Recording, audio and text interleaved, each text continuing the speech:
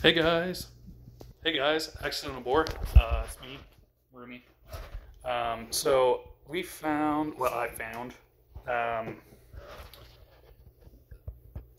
more fire brewed from Sprecher, Orange Dream. Now, I don't know if that means it's an orange dreamsicle or if it's just going to be orange soda, but either way, Or orange flavored root beer. That's a thing too. Yeah. I think they would have to disclose that.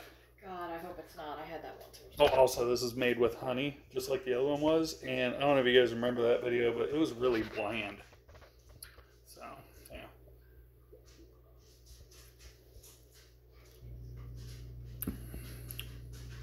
Ha! It tastes like a Flintstones pop. That's amazing. What's a Flintstones pop? Dreamsicle. You've never had a Flintstones dreamsicle? Don't touch me. Damn.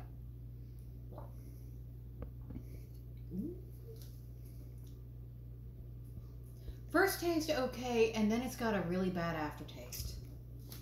It leaves something on the tongue that's like, eh.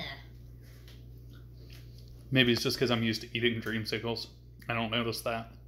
It's like the initial flavor is okay, and then it just leaves that this. Eh. Well, yeah, so dreamsicles were notorious for being really, really delicious, but they were in a cardboard tube. So you would get the taste of the dreamsicle, and then you would get the taste of cardboard tube. Oh, so they included the cardboard into the drink. Wow, it's so wonderful. Well done, guys. Well done. Yeah, Please don't do it again. that's what it is. It's the cardboard taste from the original Flintstone creamsicles. That's painful. That's all you do. That's all you.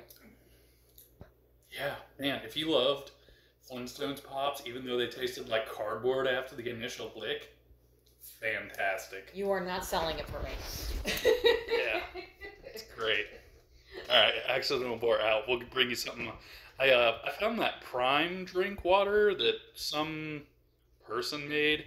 They have a semi-famous name, but I honestly don't follow stuff like that, so I don't remember. So I'll get back to you guys with that. Peace out.